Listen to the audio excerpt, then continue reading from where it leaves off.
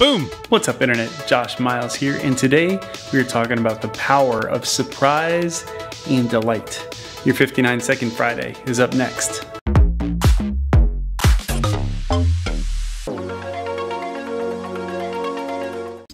Welcome back, friends. It is good to see you all. I have been traveling all week, and imagine my surprise and delight when I walked into my hotel to check in today and they said, Mr. Miles, you have been upgraded, complimentary.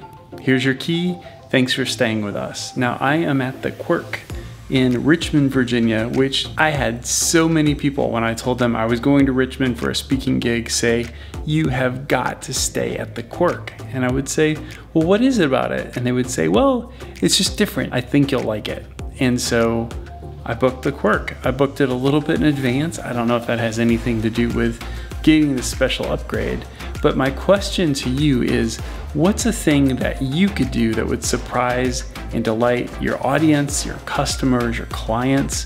What is just a little thing that you could do that you already have lying around? They already had this room, nobody else was staying in it, and so it was an amazing perk for me to receive this room. Now, I'm gonna show you a little bit about it, but guess what? If they had just given me a regular run-of-the-mill room, what are the chances that I would have made a video about their room and posted it on YouTube? So let's take a little tour.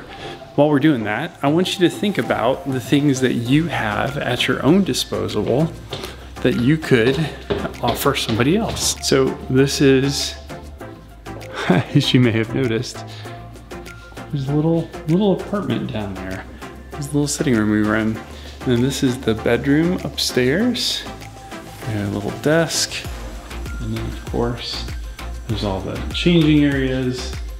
And even this super swanky bathroom.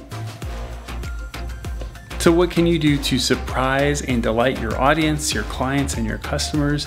Think about that and tell me in the comments below what's one easy thing that you can do or have done in the past to surprise and delight. So friends, comment down below and tell me what's one little thing that you could do to surprise and delight your clients, your customers, or your audience. For those of you who are not already subscribed, hit that subscribe button and ring the bell to get notified. We post 59-second Friday every Friday. Thanks for watching. We'll see you next time.